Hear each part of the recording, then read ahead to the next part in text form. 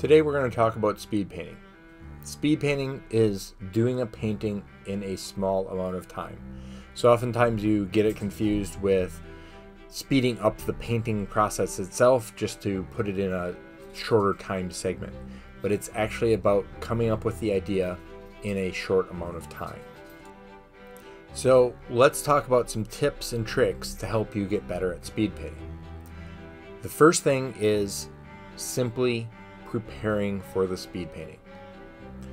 This is simply about doing a little bit of research, collecting proper reference, and getting a good idea before you start the painting. If you don't have a good idea before you start the painting, you tend to flounder and don't have a finished goal in mind. The next thing is brushes.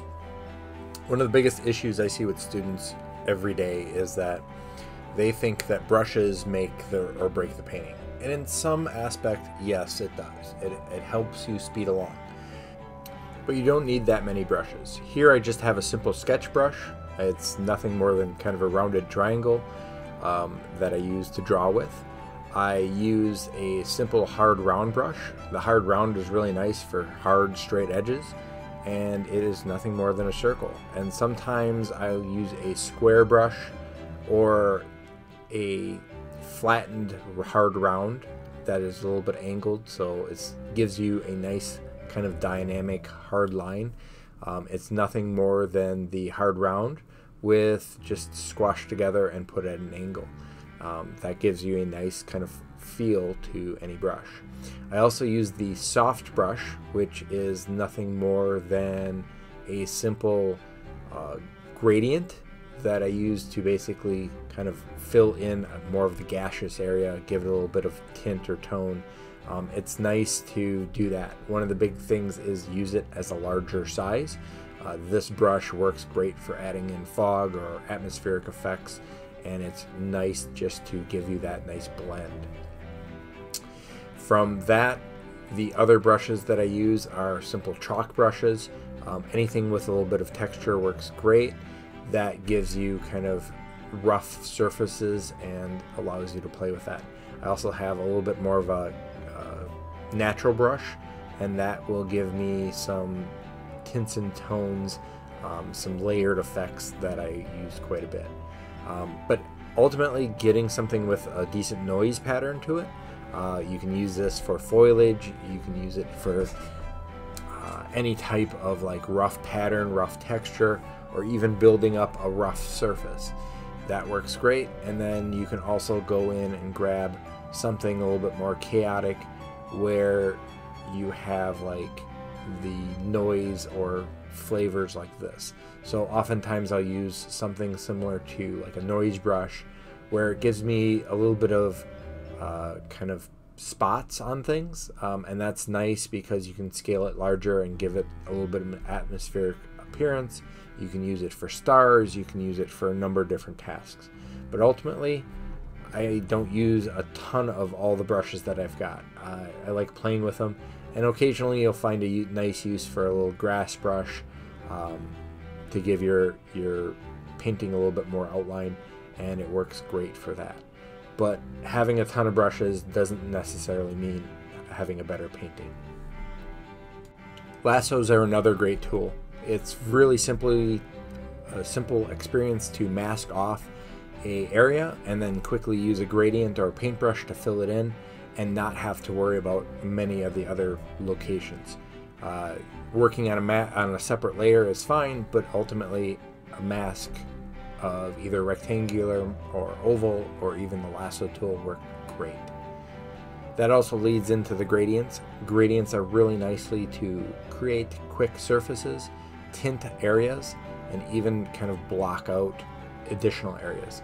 You can use gradients to also fill the canvas and quickly tint in a sky, land, anything you want.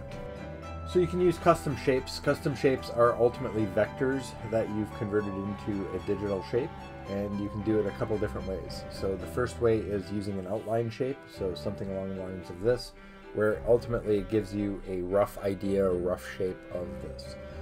You can also create more complex shapes and build on, so we can add in kind of secondary parts and kind of build that process up.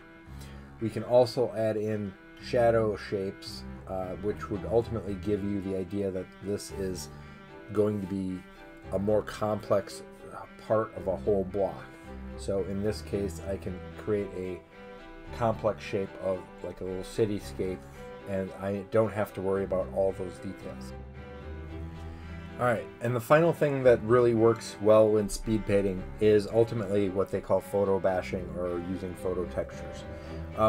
In this case, I've got a simple plain wall and I need to put in this simple texture.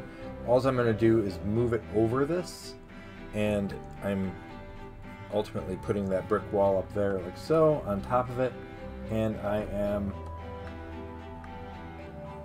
basically warping this. If I can get it to warp right here. There we go. So I'm basically warping this to match the wall that I've drawn, and then what I'm going to do is I'm going to use either a multiply, or I'm going to use an overlay or something along those lines to ultimately kind of make that texture look like it belongs on that wall. Anything underneath will allow me to give it that gradient feel, and there's many different ways. Sometimes you just have to test out what you're doing. And with that all said, that's really quickly how to make a speed paint and the tools that you'll need to do this. In this next section of the video, I basically go through my process and kind of walk you through a speed painting that's sped up. Here's a sped up time lapse of my speed painting. I probably spent about an hour doing this. My big thing is getting in the perspective grids. I've got the golden ratio in there, and I'm ultimately using gradients to fill the background and skies. I'm creating basic shapes just with rough shapes, and then I'm warping those shapes. I'm working background to foreground and starting to kind of blend those background shapes so they're not as prevalent. Then what I'm going to be doing is I'm just lassoing out big areas like the water and kind of filling that in with rough gradients. I'm using some color changing. I'm taking some of those base shapes and I'm warping them so that it looks like it fills in. Then what I'm going to do is ultimately push in a little bit more clouds and more of the storyline. I'm also kind of pulling back things and pulling out things. I'm using some vector shapes, and I'm repeating the shapes over and over so that it looks like the city is kind of complete as a whole. I'm reflecting basic shapes and using them as a multiply to give me shadows and things like that. I'm detailing things up a little bit here and there, but ultimately I'm not too concerned about what my base idea is.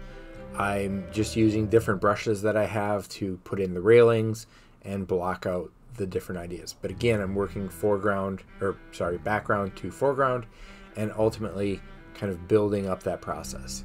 I'm using simple brushes to put in reflections and paint in rocks and things like that. I'm just making sure that they have a highlight and a shadow on in order to ultimately kind of make it look somewhat realistic. I don't do this that often. I know I should do more, but ultimately it's a good process for you to understand how to refine what you are doing to kind of make this better.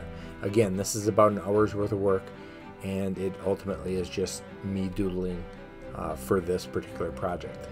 Now, as I'm continuing on and doing this, I'm trying different ideas, and I don't have, like, I wanted to get sun rays in there, and that ultimately didn't work, so I moved on to something else.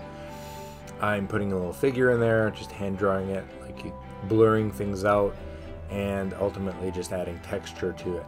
I'm using some of those vector shapes I talked about and ultimately putting it in there. And don't be afraid to use your hue saturation.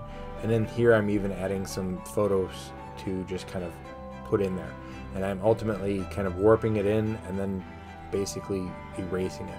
Now, that's really it, and I hope you enjoyed this. If you have any questions, feel free to ask, and I'd love to hear from you. All right, talk to you later.